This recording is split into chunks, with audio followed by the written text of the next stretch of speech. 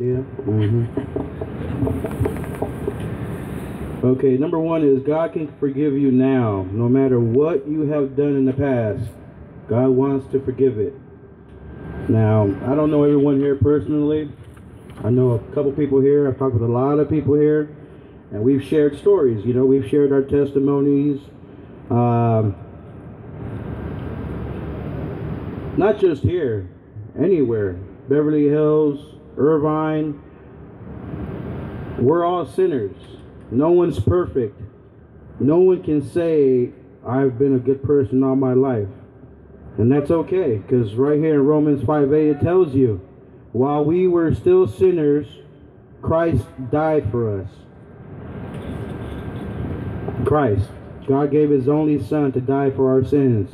And just like that, boom. You know, you're good. You're good to go. But why can't we accept that? Why can't we truly believe that? Why can't we have faith in that? Because we still look at ourselves a certain way. We know that when people aren't looking, aren't watching, you know, we're cussing people out in traffic. I just recently was blessed with a truck, and man, road rage just came back so fast. I hadn't drove for 2 years. But that first incident, I looked at myself in the mirror, the rear view mirror. I had to adjust it and say, wow, how can you act like this? You know, you've been blessed. And here you are, first time, you know, a couple hours behind the wheel, and I started going off, you know, about road rage to myself. And who, you know, no one's getting out the car. No one's moving out the way. It's all useless energy. But no matter what you've done, no matter how crappy you've felt, no matter how bad you think of a person, you know, you think of a person that you are, it's not true. It's not true. That's the enemy attacking you. That's the enemy telling you, oh, you're worthless. You're a piece of crap. Look where you're at. You're never going to get past this. You're just stuck here. Just get comfortable. Just feel complacent. Just accept it. And that's not true. That's not what God wants for all of us. He does not want all of that. He does not want you to be complacent here. I mean, if you look around, you can see like some really neat tents. You can see some really neat designs. There's some architects in here. There's some people here that have a gift. You guys have skills. You don't deserve to be here. This is just a chapter in our life. This is just part of the trials and tribulations that we have to go through. We have to suffer for him. It builds character. All this that you're going through, that we're going through, because I'm homeless myself still. I may be blessed with a truck, but I'm sleeping in it. It's not comfortable for somebody who's 305 pounds. Anyways, it builds character, people. Don't give up. Don't get stuck. Don't get complacent in that way of thinking. You need to change the way you think. Because he forgave us. He forgave us a long time ago. While we're still dragging and dwelling on all the bad, dwelling on the past, dwelling on the hurt, the frustration. He's up there like, hey man, I'm still waiting for you. Still waiting. Come on, man. Get over those feelings. I love you. I got great things planned for you over here. But you're still stuck dwelling on the bad, on the old. And when we give our life to Christ, when we say I believe, when we acknowledge that he's our Lord and Savior, it's all done right there, buddies. It's all right there. Boom. Okay, new person. He takes that sin. It's a process. Don't get me wrong. It's a process. For some of us, it's a longer process, you know? But it's okay. You just keep moving forward. Don't get stuck. You're going through hell? All right. Yeah, I understand. Keep going. Keep walking. Number two, God can handle all the problems of your life now. We just talked about that, didn't we? No matter what shape your life is in today, together, God and you can handle it. 1 Corinthians 10:13. And God is faithful. He will not let you be tempted beyond what you can beat. But when you are tempted, he will also provide a way out. How many times have we been in the middle of a scenario, a situation, doesn't look good, and by the second, by the minute, it's getting worse. More sin. Oh, hey, sin, how you doing? Yeah. But we just stay there sometimes because, I don't know, we're like a deer in the headlights. But it tells us right there. The book tells us right there. His word tells us. He will also provide a way out. We have cell phones. You can reach out to a brother in Christ. You can reach out to a loved one, a friend, somebody. Whatever you're going through at that moment, that scenario, at that time, run it by them. If they truly care about you, you'll be like, hey, where are you at? I'll come pick you up. Or meet me at the 7-Eleven. Or just get out of there. Just get out of there. He provides a way. He always does. But we fall to our flesh. We fall to the desires of our flesh. When our faith and our strength is not up to par, especially our faith. Because if your faith is up to par, you know that He won't put you. He won't do you wrong like that.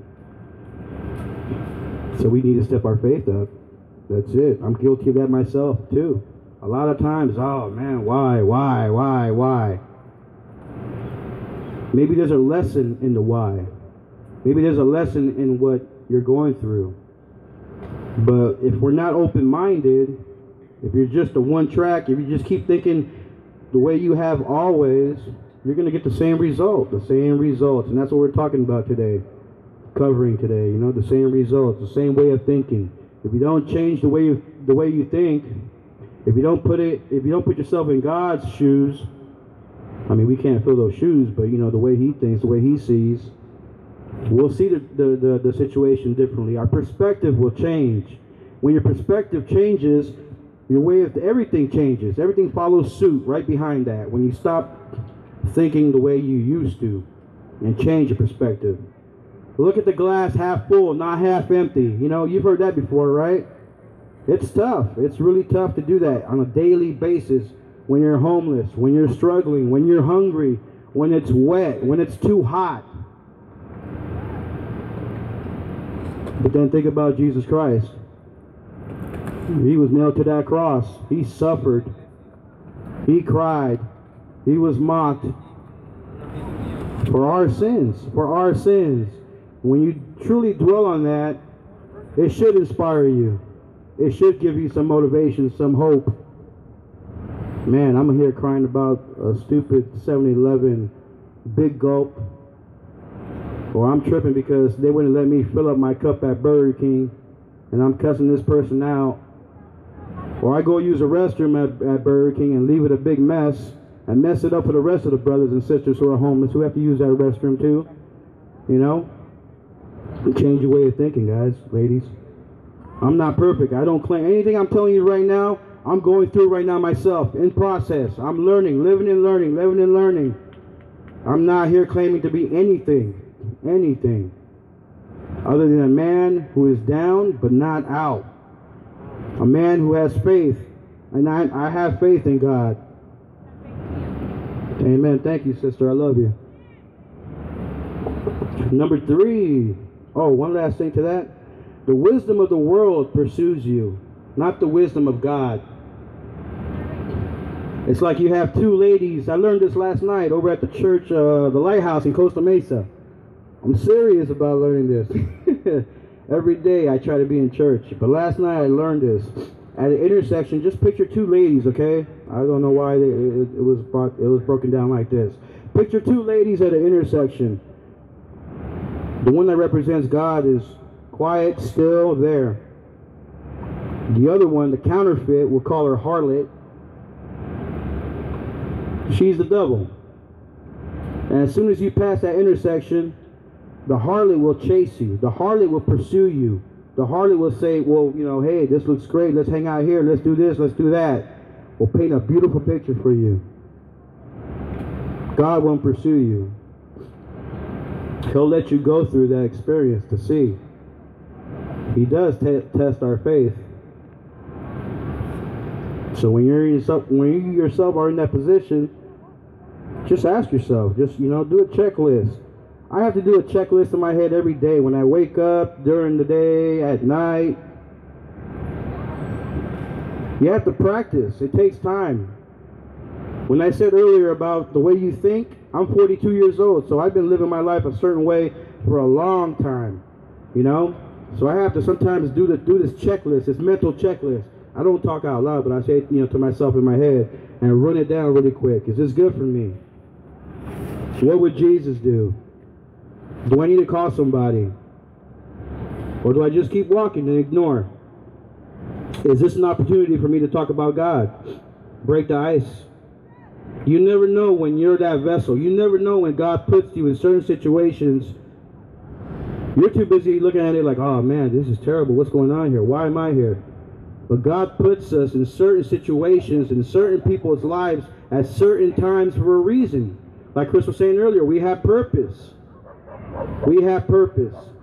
And we shouldn't waste our time every day. And you know, especially those slow times, when you're bored, that's when you can go left. Dead time, boredom. Fill it, you know, fill it with God, Jesus.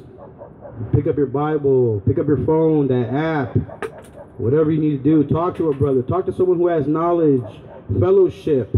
Fill that empty time. So number 3 is God wants you to take action now. That's number 3.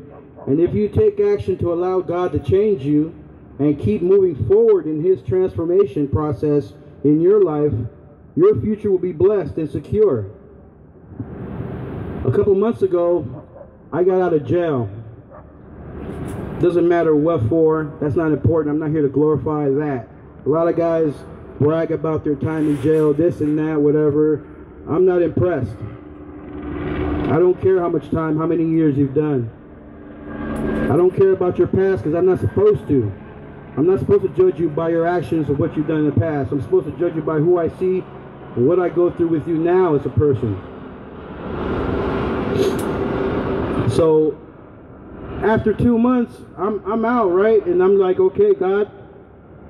Well, let me rewind that a little bit. Let me rewind back. I shared God inside jail. This time going in, I knew I was at peace. This was a complete different experience this time, because I went in with God. And I told one of my pastors, I'm going to talk about God when I go in and turn myself in. And sure enough, I did that. Yeah, it was tough. Yeah, I was scared. Like, really? I'm going to talk about God inside a very dark place, but I did. And two young men in their early 20s, they gave their life to Jesus Christ. I don't take no credit for that. All that is God's work. He put me in there. He already knew way before I knew. But all praise and glory go to Him. And I pray for those 2 guys every day. I hope that they're still living, walking in the Word, you know, because I wish I was that young buck at 20-something years old instead of now. But you know what? We all have purpose. There's a reason for everything. Don't feel like, oh, my life has been wasted. No.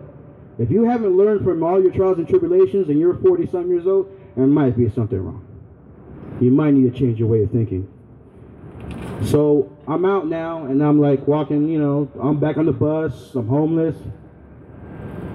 I go to church on a Saturday morning over at the crossing in Costa Mesa, and there's an advocate. I have many advocates, you know, at different churches.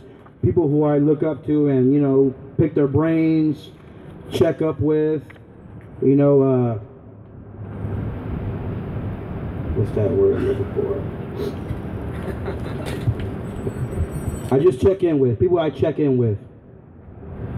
And this man told me, Bert, I had a dream last night, and God told me that I need to give you my truck. You know, he bought a new truck, and this was a truck that was sitting in the driveway. And I was so blown away. I was just so blown away, you know, like, wow. Could I do that, you know? Would I just sell an extra truck, you know, and just put the cash in the bank or whatever, take care of bills?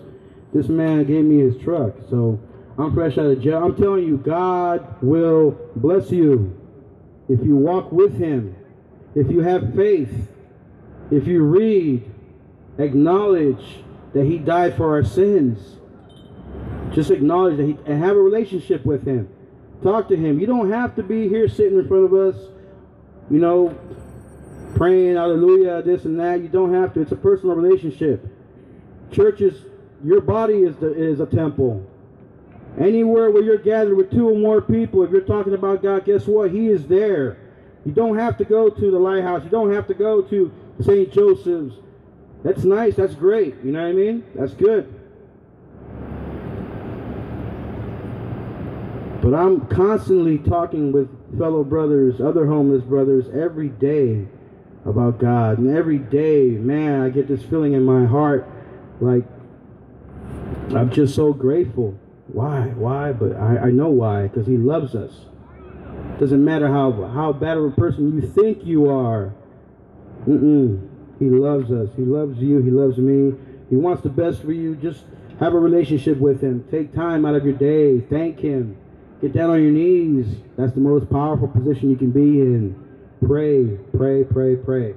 It's not just about good deeds. Just about feeding the homeless. It's not about those. It's not about that. That's not going to get you into heaven. Your heart, your actions, what he sees. So that was number 3. God wants you to take action now. Matthew 6:34. So don't be anxious about tomorrow.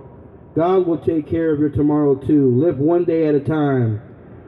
Just be now. Just be in the now. Enjoy now. Enjoy your life now. Don't worry about tomorrow. He'll take care of it.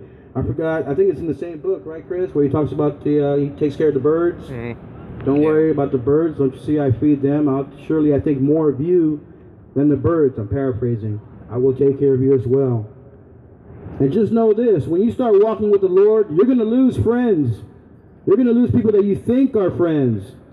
Heck, you might even lose family members who aren't believers or think a certain other way. It's a very narrow path when you walk with the Lord. He will provide. He will give you joy, peace. But you are going to lose friends, so-called friends. And guess what? Maybe you don't need them, people in your life. It's okay. If you have God, you have everything. If God is for us, who can be against us? That's right. No one. Amen.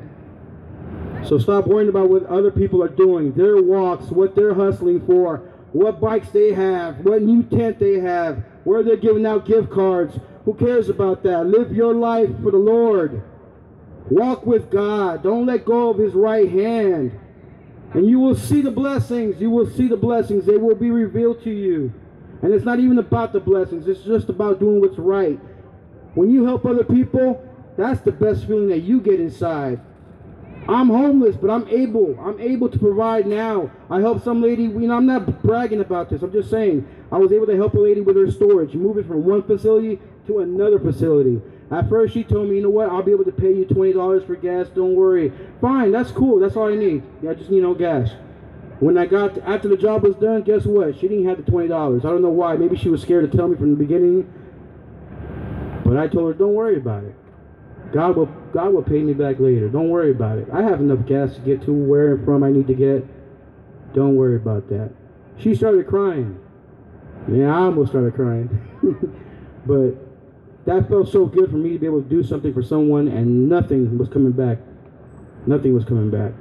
So just fill your heart like that. Think about this word, joy. Jesus, others, then yourself. Joy. Jesus, others, and then yourselves. All right, brothers and sisters, God bless you all. Have a great day. Stay warm, stay cool, whatever it is. And we are out. Very cool.